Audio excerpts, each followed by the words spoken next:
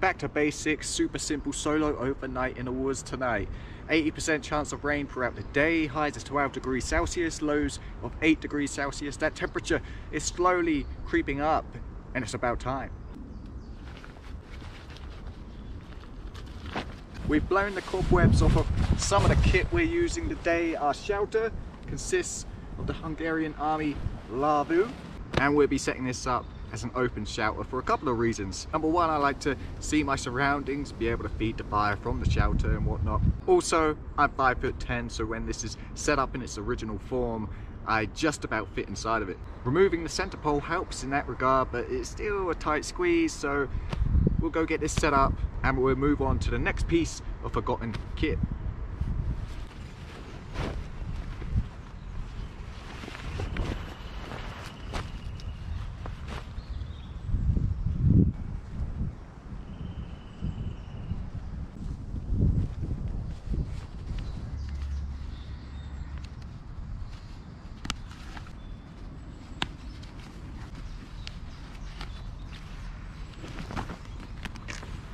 So what we've gone and done is we brought pegs out that are too big for the eyelets, and they won't go through the eyelets.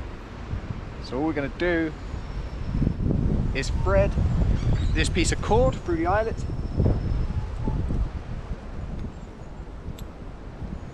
make a bigger knot, and that will hold our peg in place. A little hack.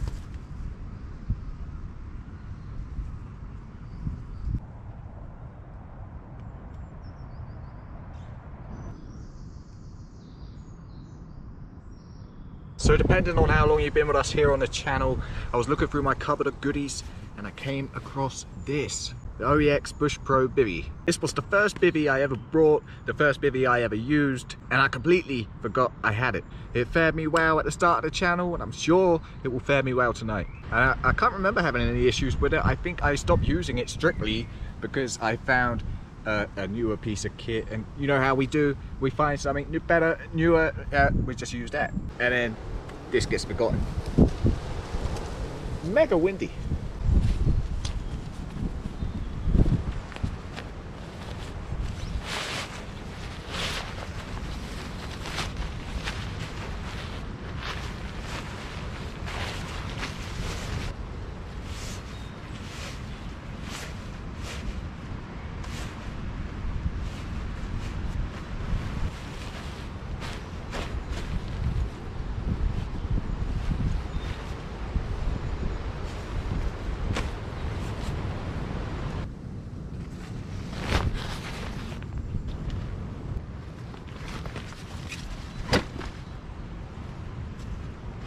So that's it, that's us, that's shelter set up, and it's coffee time. And I'm not pulling out the Crusader cook set or the wood stove because finally, after months of longer boiling times and months of carbon mess, we've got ourselves another gas stove.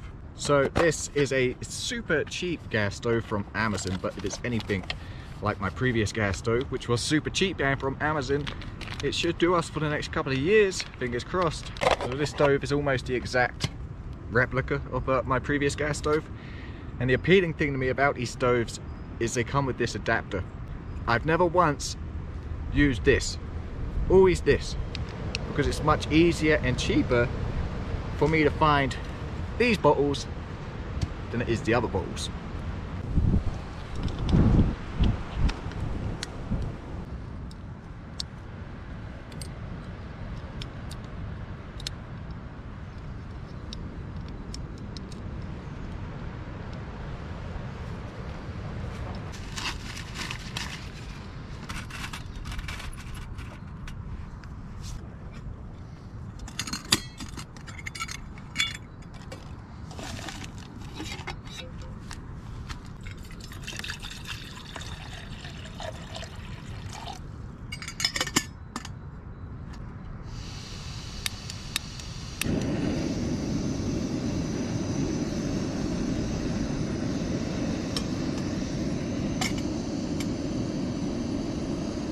So my previous gas stove actually kicked the bucket at a pretty terrible time too. It was during that 3-day stealth camp we did. I think it was on day 2.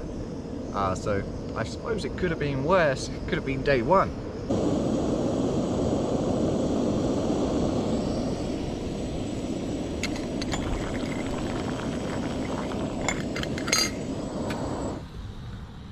And in no time at all, we had boiling water. I actually added some water also to have some lunch.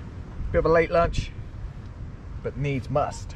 And this is what I'm talking about the carbon. See, all this horrible carbon gets everywhere. So this was just in my bag, and now it's covered in carbon. I'm gonna have to wash my bag out.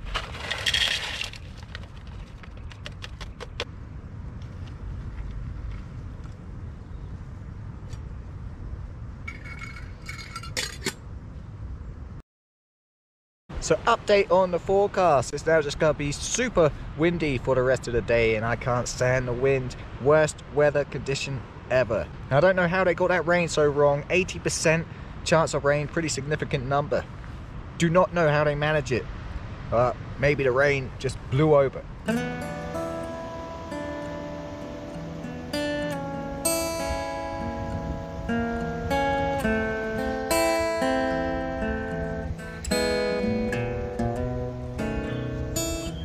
So it's great to have another gas stove, but just because we have another gas stove doesn't mean we're going to be using it all day. It's good to try out new things, new methods, and see what we can learn. So for the actual cooking side of things, which isn't actually cooking, again, I'm just going to be boiling up some water, camping food, we're going to be revisiting our old friend here.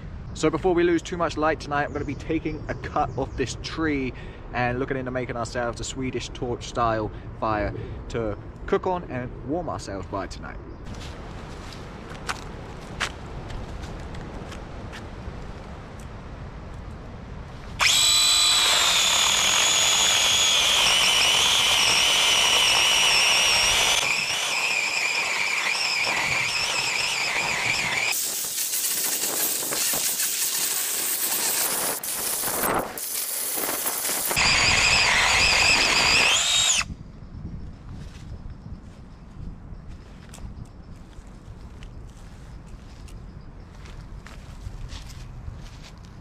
So we have our log here, not going to cut all the way into it, probably about halfway down, maybe just a little over halfway, just crisscross, and then we can stuff it with some tinder. See what happens. Son of a bitch.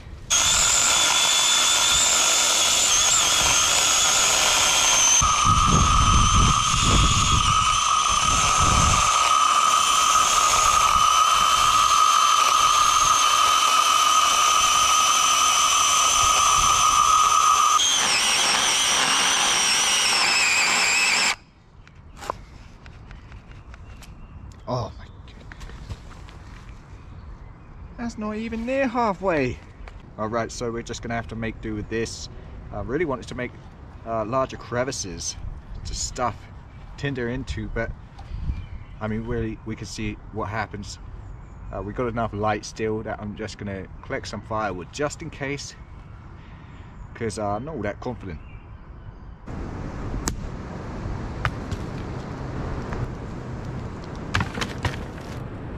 Right, so we collected some firewood for a fail-safe if this does not work. Got a handful of birch bark, handful of pine needles, and I've got some twigs here. So let's put it together and see if it works.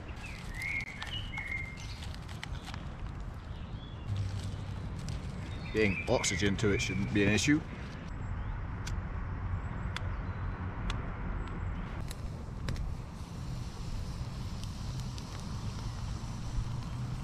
So I didn't think it was going to fly. If I had more battery on that mini chainsaw, maybe we could have made it work, but all it is now is a part of our campfire.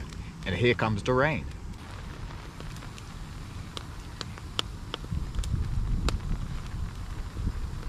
Obviously, another advantage to canvas is you get those windy days like today, and you get a few embers blow over, it's not going to hit the canvas and then completely melt it. So that's always a plus. It would start raining just as I get the fire going, huh?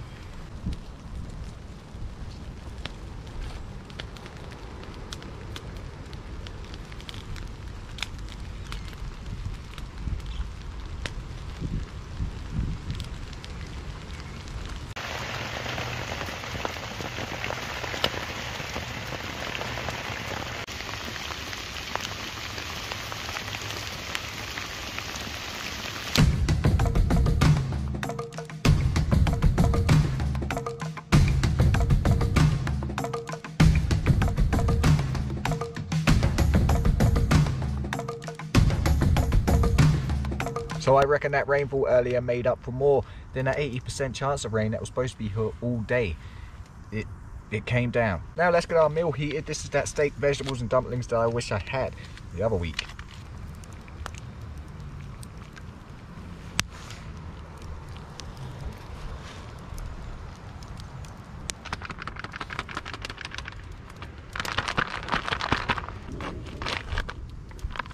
Got some gravy. Well, number one, that's gonna piss me off. That's better. The first spoonful, all vegetables. It's been that type of week. So now I'm gonna chow down on this steak, vegetables and dumplings. Enjoy the fire. And then we'll be calling it a night. It's one of those camps where you just kind of have to reinvigorate yourself, kind of re-energize yourself, because we all have those weeks. But I hope you guys' weeks have been better than mine. So yeah, I'm gonna sit back, enjoy this fire, enjoy this food, and I'll see you guys in the morning.